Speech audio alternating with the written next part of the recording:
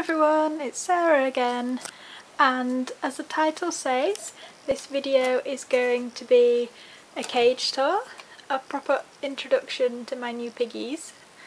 Hello. And also a few shout outs. The shout outs are for people that have requested some videos and also those who suggested the names Annie and Lola. What are you doing, Lola? Then those are the names that I've chosen. I did in the end go with the A and the L, like off their names that they were given in the rescue. Hello, Sprite. So they're getting on marvellously still, which is really good. And I'm just going to give you a proper tour of the cage. We'll start over here. Everyone seems to be gathering around here. What are you doing? So over there I've just put a food bowl, and then there's the wooden thing, Sprite's hut as I always call it because she adores being in there. This is the little pad that I sewed for the bottom of the hut. It's just fleece on both sides and it's got a waterproof layer in it as well. It's just because they tend to pee a lot under there, and that way the actual fleece here doesn't get too messy, so I can just change the pad and wash that. Over in this corner we've got their litter tray, which has always been there. I've just cleaned them out, so that's why they're munching on hay. Then we'll get onto the top level later. Under the ramp they all like to sit under here. I guess it's a really nice place for them to go as it's kind of shady. I've got another little pad there because they tend to go to the toilet a lot there as well, unfortunately. They've got their cuddle cup. This is quite an old one now. It's a bit flimsy. The ones that I make and sell have got a lot thicker wadding in, so this is just like one of the very first that I made, and they tend to sit on it a lot and it just folds on itself. So that's one of the reasons why the proper ones have thicker wadding in. Then we've got their not nibbler. I don't quite know what it's called, which they haven't paid any attention to that. Then in this corner we've got Lola, and she's in the litter tray, and there's the hay rack. Then we've got their kebab, which they also ignore. They've got another cuddle cup here, which is the orangey one, and then over here I just put that on top of there. They kind of ignore that as well. This is where the fleece overlaps with the new one, so I didn't want them to discover how to bury it under it, so that's why we've got the wooden thing on it here, and we've also got the stone, just because if I'm worried that if they do decide to have a little explore under it, they'll not stop doing it, so that's just to prevent them doing that. Then we've got a tunnel in the middle, just want to run through here. We've now got 2 water bottles. They seem to prefer this one a lot more, which is strange, but anyway. So that's because I thought one would be fine because they don't really drink that much, but I found that Annie does drink quite a lot. Maybe it's because she's a big piggy. Here we've got a second food bowl, so that's 2. And then we're back to the beginning with the hut. So hello Pixie. The ramp is, I talked about it in my last video, just a Corex ramp that I made with carpet on it. Then the top level is supported by this grid. So in the top level we've got the igloo thing. I've started doing the top level as just a kind of hay loft because it does make it easier, because it's just a small section. It is easier to clean than if I had a third fleece to wash. What I might do is, if I want to use fleece, I'll sew a little liner for this area. That's my phone. Rather than having to wash a big fleece that's folded up. So in here they've got one of their hay cookies they've been munching on, and in there it's just hay. So Pixie and Sprite do use the ramp, but the new girls haven't really got the idea of it yet.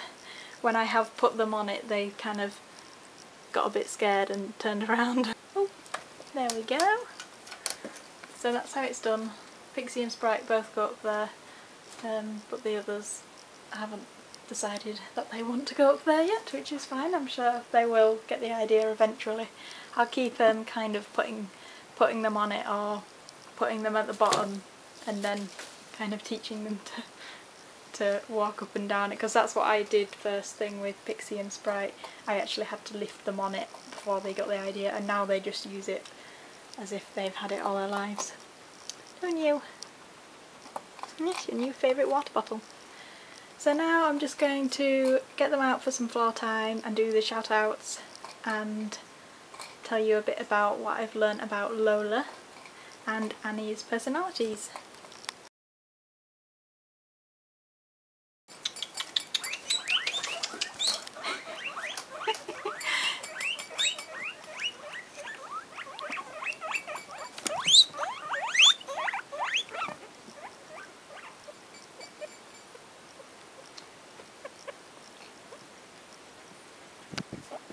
No.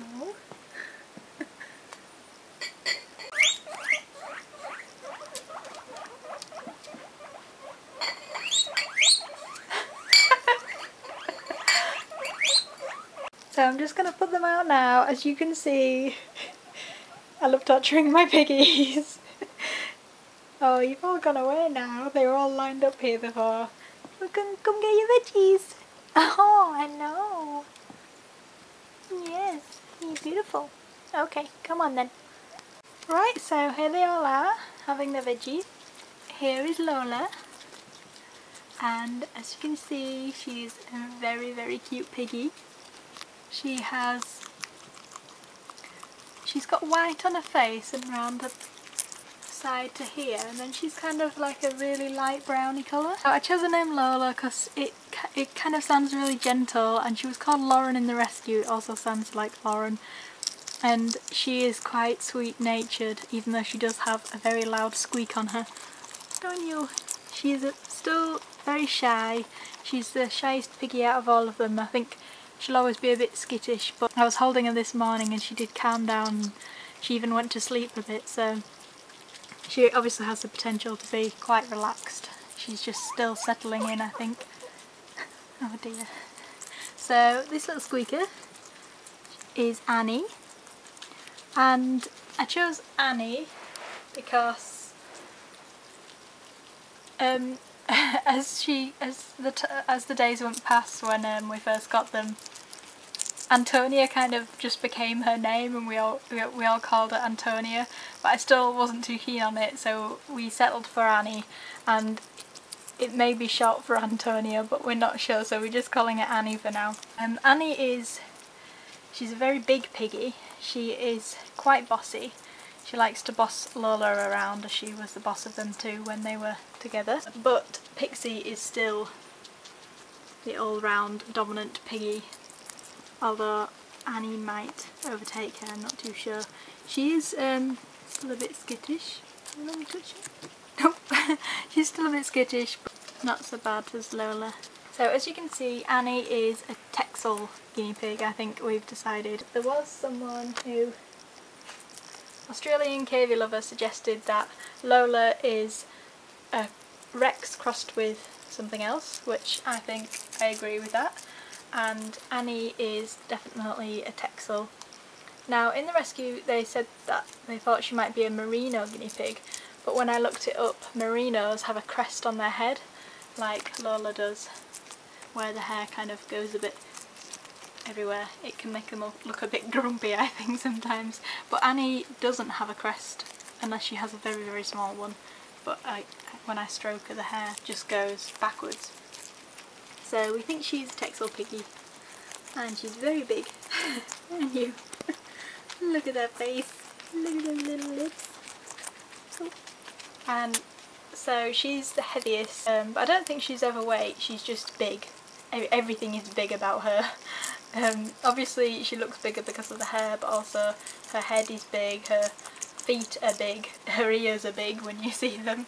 So she's generally quite a chunky piggy. That kind of goes with her personality as well. She is quite bold towards the other piggies. She does have the potential to be the boss. So yeah, that's a bit about their personalities. They are still, as I said, they're still settling in, so I'm sure they will become a bit more tame with a bit of handling, won't you? See, obviously Sprite doesn't mind being touched at all. Pig, no.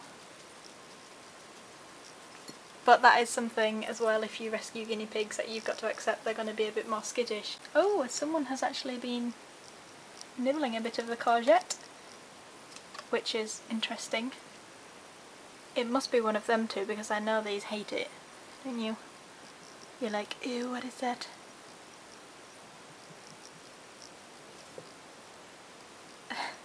Not bothered in the slightest. That's a zucchini, I think it said, for any Americans out there, but we call it courgette in the UK. So that's an interesting vegetable difference for anyone interested. So we'll get on to the shout-outs. So obviously I decided on the names Lola and Annie, and the people that suggested one or both of these names are KV Kinda Crazy, NZ Loveheart, Michaela Bulk, I think it's pronounced. Australian KV Lover said about the breeds, and I think she was right about a Rex Cross and a Texel. Piggies for one. Oh, and then we have some requests. KV Kinda Crazy suggested morning routine. Piggies and Puppies wanted an organisation video, and Hamster World Rocks wanted daily routine. So I'll probably combine those two, the routine ones, into a daily routine. Now this has changed obviously, because now I need to do 2 of everything, and I have had to change the fleece in the cage more, unfortunately, because these 2 girls, as I expected, are not quite as litter trained as Pixie and Sprite. Lola is better. She'll jump in the litter tray and I'll see her using it, but I'm afraid Annie is a bit of a rebel in that department. She just pees and poops everywhere, unfortunately, and I'm not sure there's anything I can do about that, although I just sweep up the poos and put them in the litter trays and try and encourage her. I have seen her using the corner one a few times, so let's hope she is using that, although you can't really tell with the fleece because as soon as they pee it just disappears. Oh, it's you, is it? You're eating the courgette. I'm not that keen on it though. Maybe you like the middle bit, that's an end bit. So those videos, a routine video and an organisation video, will be coming up soon, and I'm also going to do that treats video which I talked about, because that is something I do feel quite strongly about. And also I will do a video on how to care with piggies with long hair. If you notice from the last video, she has had a trim. For some reason she wouldn't let me get to this side, but I've done most of around here. So basically, there we go. You can see a lot more of her bum, which is good because it's all a bit... Oh, where are you going, Piggy? It's all a bit dirty around that end, and we don't want it all getting stuck in the fur and everything. Oh, Lola! So cute! But yeah, they definitely have quite strong personalities. Although Lola's quite shy, she does just go in there and grab whatever veggies she wants and stuff. Annie's doing it now. You can't fit down there, you're too big. So you're quite brave, aren't you? Just a bit shy when it comes to humans.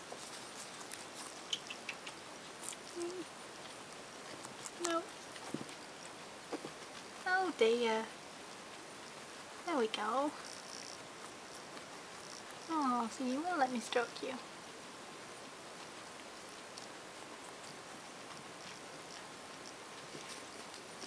And Lola being younger as well, she is quite adventurous.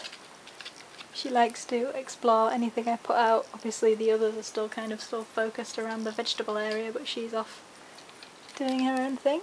And you, Piggy.